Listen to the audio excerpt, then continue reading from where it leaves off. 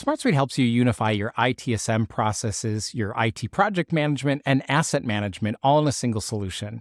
Hi, I'm Dan Lehman from AutomationHelpers.com, a SmartSuite implementation partner. One of the best ways to get up and running with SmartSuite is with their solution templates.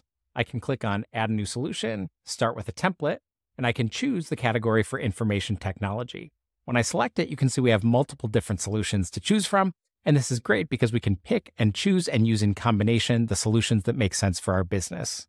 If you're managing a help desk, you can use the IT help desk solution where we can track different requests that come from different departments within our organization. One of the things that I really like about SmartSuite is their ability to have different views of our data inside of the system. So we can see our requests by status, but maybe we want to look at a Kanban instead and look at our working report.